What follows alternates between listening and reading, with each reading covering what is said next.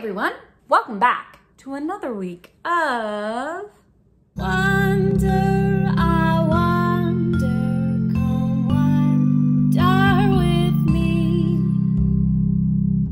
That's right, I Wonder.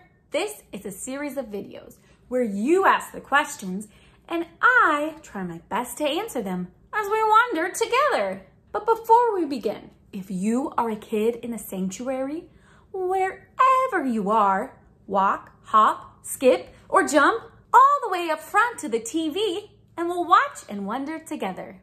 And if you're a kid worshiping at home, wherever you are, get as close to your TV, computer, or tablet as possible and watch together with us. So our question today comes from Eleanor.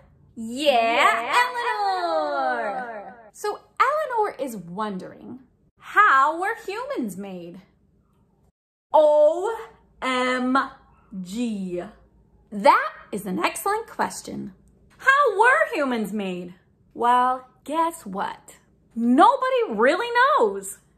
Almost every religion and culture in the world has their own stories about how and why humans were made. One story says we were made from clay, mixed with the blood of the god of intelligence.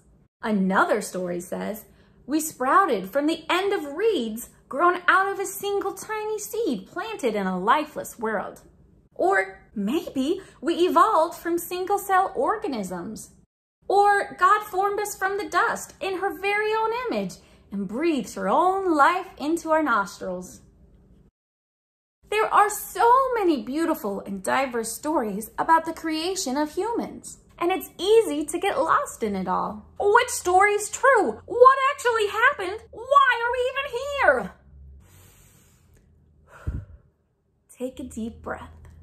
Can we hold our hands wide open and maybe be okay with knowing that we can't know the answer right now? I think so. Because we can know something even more cool about humans. We can know what the fullest, most beautiful picture of being human looks like. John began his good news story of Jesus by telling everyone about how the Son of God, aka Jesus, took on bones and muscles and blood and skin and moved into our neighborhood.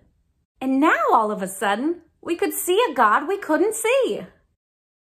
So if Jesus is 100% God and can show us who God is, and if Jesus is also 100% human, does that mean that Jesus can also show us who humans were created to be in what the fullest, most beautiful picture of being a human looks like? I think so. There's a real fancy word that we like to use when we talk about Jesus's humanness. It's the word incarnation. Can you say that with me? Incarnation. So incarnation is the mysteriously wonderful act of an endlessly knowable three-in-one God taking on skin and embracing a human body. So let's wonder about bodies for a second. What are your 5 senses? You smell with your nose, you taste with your mouth, you hear with your ears, you see with your eyes, and you touch with your hands and feet and all of your skin. You see, our bodies are kind of like a sponge. They absorb and interact with everything in the world. And without our bodies, we couldn't experience some of the amazing things that are in our world.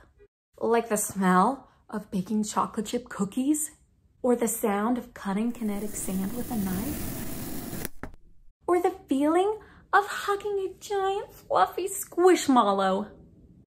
So here's an I'll play question. What is your favorite thing about how your body looks, feels, moves, and operates?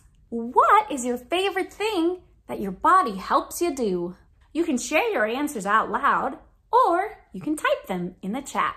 What is your favorite thing about how your body looks, moves, feels, or operates?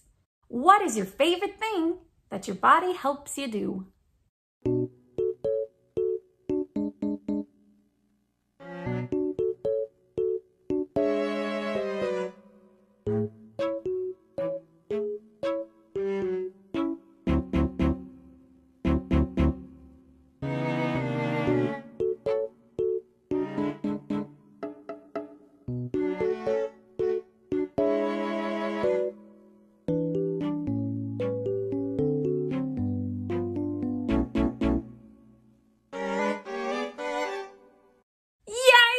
bodies.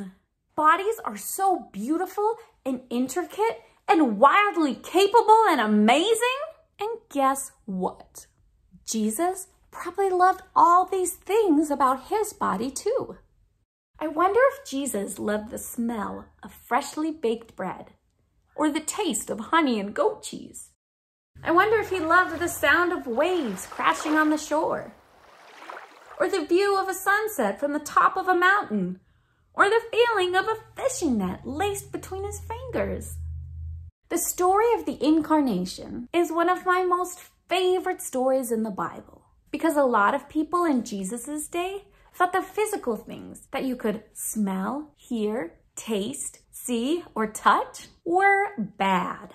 And the gods that Israel's neighbors told stories about would probably never have wanted a human body. But what did Jesus do?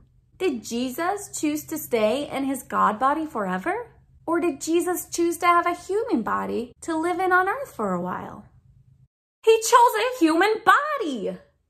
Jesus chose to learn how to read and write, and he chose to walk with his feet and swim with his arms. Jesus also chose to depend on food and water, sleep and shelter, and the womb and breast milk of his mother Mary. That is so amazing. And I think that that's God's way of telling us that humans are very good. And so is this beautiful physical world we live in. And that we are all worthy of God's great, big, expansive, and inclusive love. Thanks, God.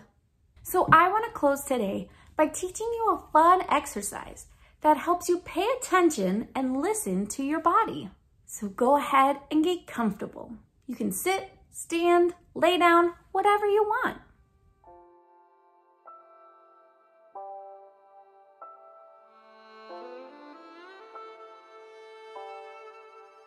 Turn on your eyes and look around you. Speak in your head or whisper out loud. What are 5 things you can see?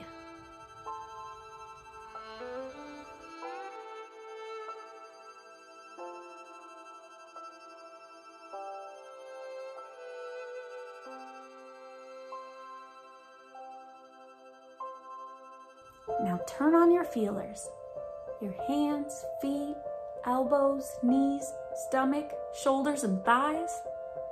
Speak in your head or whisper out loud. What are 4 things you can touch?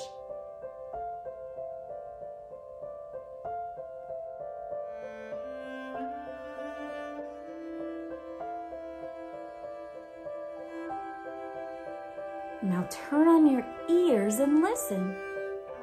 Speak in your head or whisper out loud. What are 3 things you can hear?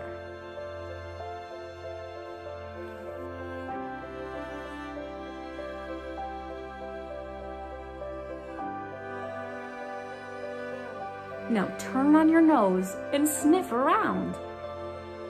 Speak in your head or whisper out loud. What are 2 things you can smell?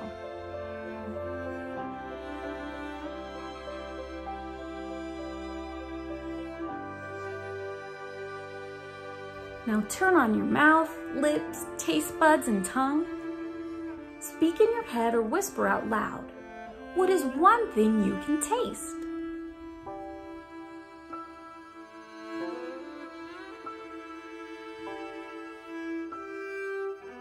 Now take a deep breath in and breathe out.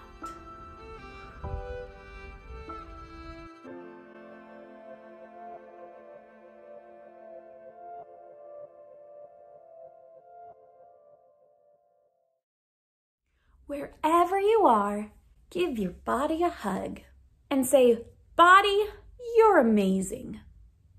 I love being a human and living in this world with you.